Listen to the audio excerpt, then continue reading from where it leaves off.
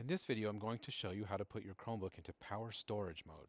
You might want to do this if you're going to put your Chromebook away for a while and you don't want the battery to drain or discharge on its own. To set up this process, you need to first make sure that the battery is charged to 80% or more. To do this process, you'll need to use the refresh key on the keyboard, which looks like this. You'll need to use the power key, which on this model is on the side. And you'll need to make sure that it's plugged in and charging.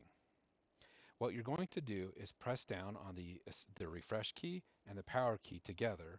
Then you're going to pull out the charger cable, and then it will go into storage mode.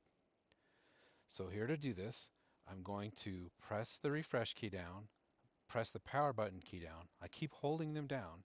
Then while I'm holding them down, pull out the power cable. Then I let go of the two keys, and it will go into storage mode.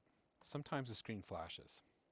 While it's in storage mode, when you open and close the lid, it will not turn on, and the button for the power will not turn on either. So you may now safely store it and it will not use the battery. To use it later, when you want to actually use it again, you'll just need to plug it back into a charger and turn it on. And that's how you do it.